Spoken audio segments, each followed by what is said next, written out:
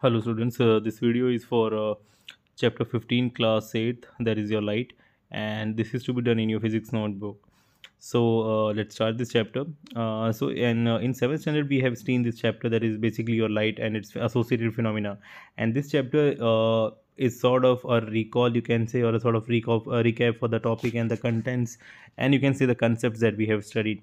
So the first let's start this chapter, and the first definition that we have, the first topic basically is your reflection.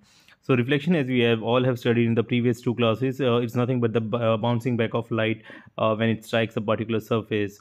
And when the reflection is occurring, there are certain terms that we have are associated with it that we have to be aware of. The one is incident ray, the light which strikes, which goes and strike a surface. Then the one that gets reflected is called as reflected. And any ray at the point of incidence where the incident ray and the reflected ray basically meet is called as a point of incidence.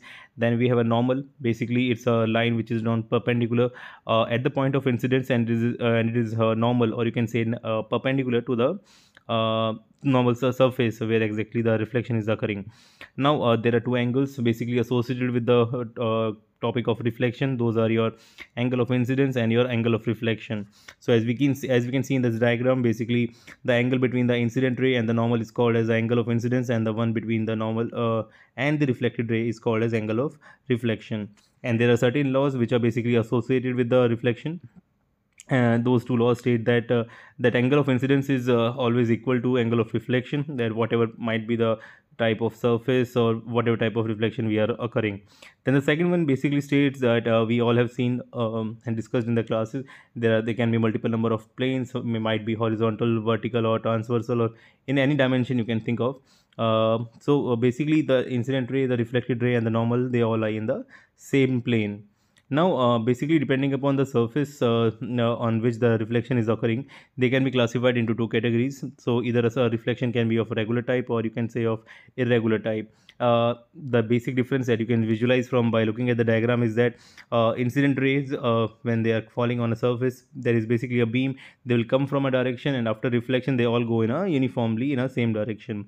Whereas in case of irregular reflection, they are coming from a same direction, but the direction of reflected rays is not uniform. They are scattered, or they'll not follow a single direction concept. So the reason for this is the surface basically is like if the surface is too smooth or regular, smooth, or you can say highly polished, then we have regular reflection, and if the surface is high rough, you can say, then we have irregular reflection. Now there are certain properties which are associated for the image that is being formed in a plane mirror, and those properties we have again seen in the previous classes, and we'll just try to recall them. The first is upright. Basically the image is that is formed is always virtually upright. That is like the image will be, first of all, it will be virtual. And if you consider a person standing yourself, like if you are yourself standing in front of a mirror, your head, that is the image of the head of your image, will also be at the top, and the legs will be at the bottom. You can simply say that. Now second is laterally inversion. What happens that is like we have the concept of ambulance, like how it is written on the top of a particular van, hospital vans, and to get a proper image in our rear view mirror when we are driving, and if the ambulance is following us, so how it will be looking in your mirror.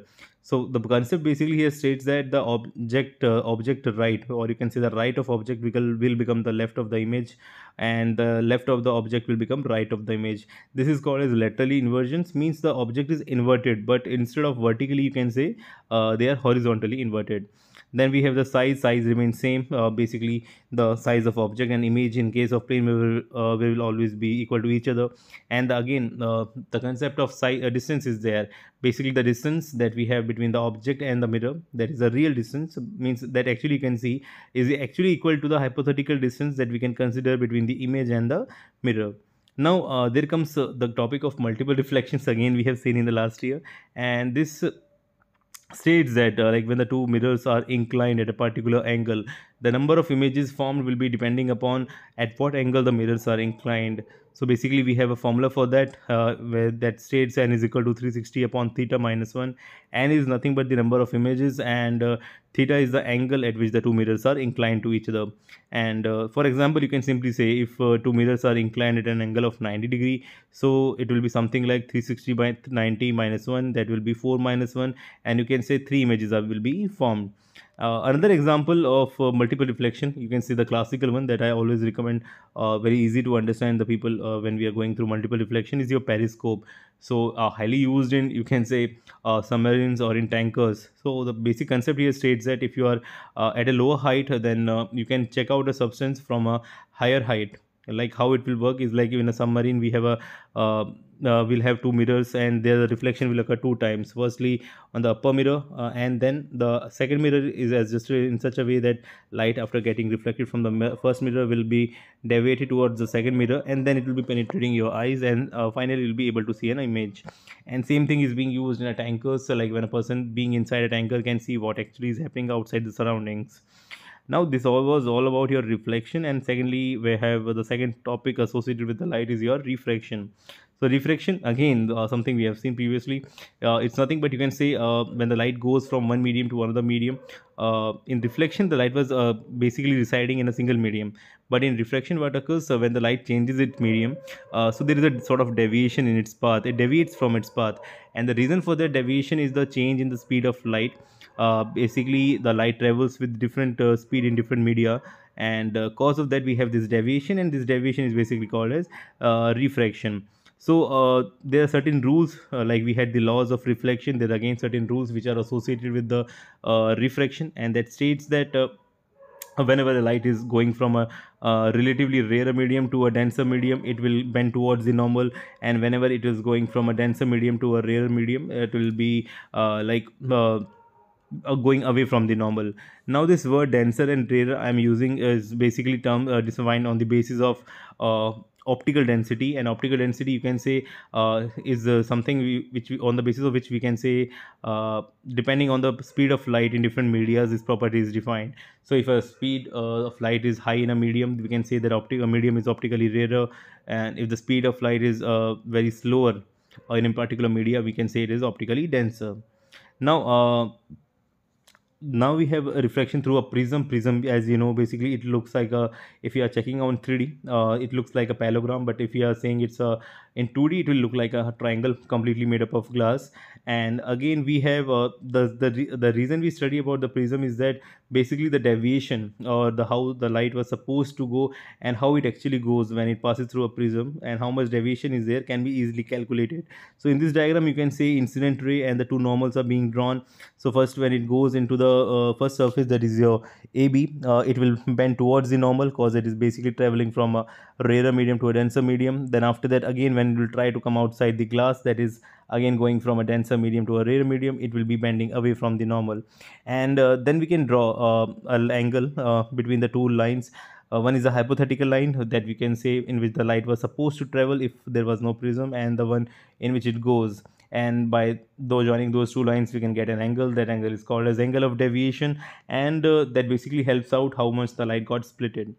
Now another phenomena that is associated with the light is basically your dispersion, and that states that whenever light passes through a particular media prism, basically there are chances that it might get splitted into its 7 constituent colors. And we say that so because we know that the white light is nothing but a mixture of 7 different colors. So right, that the band is called as spectra, and something like what you have to be careful, violet comes at the lowermost, it means you can say at the bottom, and the red comes at the top. So you can see the red color shows the least deviation and violet color shows the higher deviation. So in white light also you can say that the different constituent colors are there, and those also have a different speed, and because of that speed variation, there is deviation, more deviation in violet color than as compared to your red color. And the reason for having less deviation in the red color is that we can say that in most of the vehicles, when we say they are applying brakes, right, they have red color. Okay, and apart from that, if you would have seen some very high tall rise buildings, on the top of those we have something like a red color blinking light, which we usually gives the information to the planes that you are flying at a very low height. and informing about a geographical area.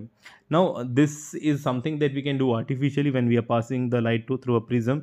The classical example of that is like the rainbow that you have seen. So, for rainbow, we have to understand that both are necessary, and by both I means it should be a cloudy weather, and along with that means the cloud should be there, and along with that there should be you can say sunshine, right? So basically the droplets in the clouds, those act as a prism, and cause of the refraction occurred in the light through the droplets when it passes through them, we have the concept that is called as the rainbow. Next topic, again, something new that we have this year is your finally your human eye. Basically, again, you know that it's a highly sensitive organ, one of the sensory organs that we have, and in those sensory organs also something which is extremely delicate, or you can say sensitive, is your eye, right? One of the five senses that we have. So basically, we have been given the diagram of eyeball completely how it looks, and they have given a cross section after cutting it into two half. So starting from the first, if we check out from the left, we have this thing that is called as cornea. It is nothing but a transparent membrane. This is the first thing that light will come in contact when it is entering your eye. Then after that, you all would have seen the people you would be talking about, right? Someone is having green color eyes, brown or red color or black color eyes. That is cause of iris. So iris is nothing but a muscular organ, and at the the centermost portion of that, you have a black color hole that is basically your pupil. So pupil are the something that regulates the amount of light, and this regulation part is basically controlled by iris. So iris is being a muscular organ, it either contracts or relax, thereby increasing or decreasing the size of pupil, and resulting in the light intensity, or you can say the light penetrating to be more or less, right? And the pupil is usually black because we know that black is the best absorber, so it allows all the light going through your eyes to penetrate inside it. Then by default, by the gift of god, you can say we have a lens, so that is your convex lens in our eye, and that is called as eye lens, which are again attached to the eyeball with the help of some muscles. Those muscles are called as ciliary muscles. So basically, we have been given the gift, you can say, that we can change the focal length, like our focus, right? We might be able to see some object which are very very far away. You would have seen some stars or moons which are blinking at a very very very far away distance, or you might be next moment you might be checking your phone, or you might be reading a book, right? So you can see how much we are changing the focal length, and this change in the focal length of eye is called as power of accommodation, right? So this is done by the you can say ciliary muscles, means the change of the focal length of the eye lens, right?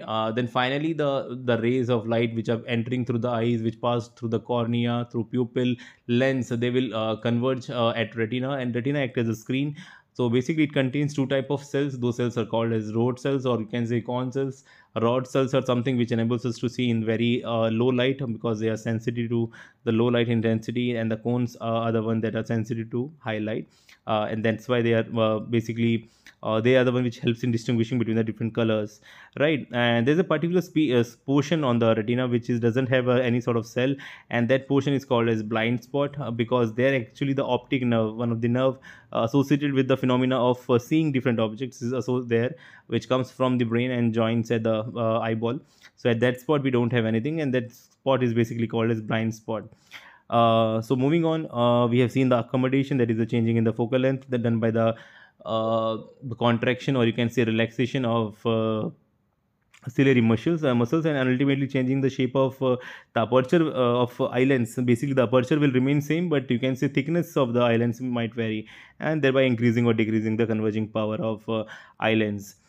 Then we have a small definition that is called as least distance of distinct vision. So normally any eye, generally eye, if you are considering the distance 25 centimeter is taken as a reference, because that is the smallest distance that you can focus without straining your eyes, means you can say without putting extra effort or stress on your eyes. That is the minimum distance that can be seen, right? So that is taken as the least distance of distinct vision. Then there are certain defects of eye. Those defects are basically, first one that we will encounter is myopia, or you can say short sightedness. Need not be confused again with the name. Short sightedness basically means the you'll be able to see nearby objects, but you might have issues in looking at the objects which are very far away. For example, when you are in the class, the people who are having issues with checking out the eye at the blackboard, they are suffering from myopia. So what happens in myopia technically is like you can say that muscles are not able to relax properly, so the converging power increases. The final convergence of image that was supposed to be converged actually at retina, they will be image will be formed before the retina. And right, cause of this, the best remedy for that is to use a concave lens. And that is why even myself, or you would have seen like the people most of your class who are having issue in checking out the blackboard from by sitting in the last bench, they are suffering from myopia. It's basically a muscular issue, right? The uh, muscles, ciliary muscles lose their power to, you can say, relax actually. Then exactly opposite to that is hypermetropia, where you would have seen in the elderly people in your house, right? They might be finding it difficult to check out or read certain books. And right, what happens here is like the eye muscles are not able to relax, you can say eye muscles are not able to relax properly. So here actually the sorry, you can say contract properly. And that is why the image which are supposed to form on the retina, they are forming behind the retina. And for correction we use a convex lens, right? And then astigmatism is there, one more defect that is basically associated, or you can say specific type of hypermetropia, which occurs in a very old age when the muscles lose their power to you can say contract or relax. They find it difficult in both the things, like either to for a nearby object, or you can say a far away object. Then cataract, then the word that we have, one more disease, that is the motia bean. The general term that is being is used in our society, is, you can say, in this your eyelids becomes cloudy, and if it is not being treated properly, it may result in permanent, you can say, blindness. Now there are certain technologies which are being used by visually impaired people. The classic one is the one that we have is Braille lipi. So it was Braille system.